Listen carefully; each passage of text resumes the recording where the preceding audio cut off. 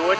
I'm the one of the Porsche team of drivers brought here to Elkhart Lake to help the journalists experience the new Panamera. Well, you're more than that. You're also a renowned race car driver. Well, yeah, I've won a few races for Porsche. I've had the privilege of driving for Porsche for 40 years, and in those 40 years I've been able to win 5 Daytona 24-hour races, 3 Leman 24-hour races, and 2 Sebrings, so along with about 5 different championships, so it's a nice relationship.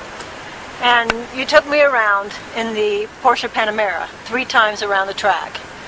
We did the S, the 4S, and the twin turbo in that order. Which one did I do the best in? I think you did the best in the 4S. Every one of our lineup of the Panamera is a little bit different in its handling characteristics.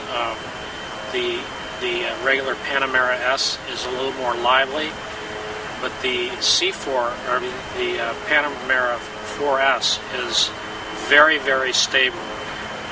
It doesn't move around. It's got 4 tires that are clawing up at the road, so you have a feeling of supreme stability with that car.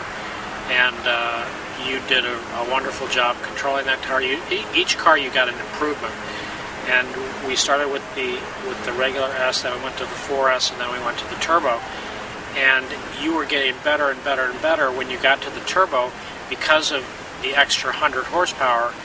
It threw the timing off, but if you took a time on the lap time, you would be faster in the turbo. So you probably had your fastest laps in the turbo, but I think you felt more comfortable with the 4S. I didn't feel like it was as smooth in the turbo as I felt in the 4S. Yeah, well, that's because your entry speed was so much higher in the turbo than it was in the regular aspirated car.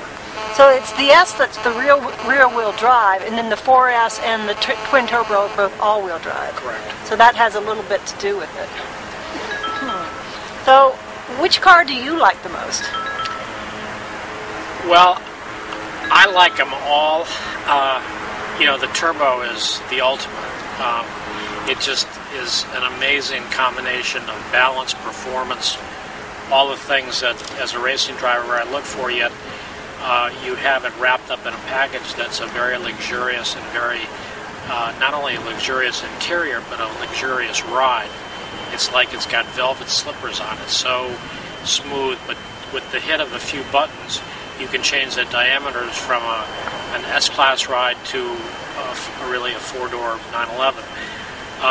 So that's a favorite, and also the regular the S, Panamera S, the 2-wheel version, is more like a sports car than the other two because it is rear-wheel drive and because it's quite movable with the throttle. So it has sort of a lighter, more lively feel to it. So each one has its own character. You talked a little bit about the Michelin tires, because Porsche is using Michelin on these vehicles. Why are these tires so important, and what do you like about them? Well, tires are, you look at a car, and the tires are your point where the road comes to the car, and you can have the best car in the world, but if you have lousy tires, you're not going to be able to demonstrate what the capabilities of the car are. When you're talking about a car like a Panamera versus a sports car, there's so many elements that go into making a tire that's acceptable for this kind of a car.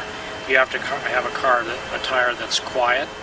You have to have one that has good grip, good cornering grip, and you have to have one that has a good performance level to it, a compliancy, so you're not just jarred around on every little ripple on the road.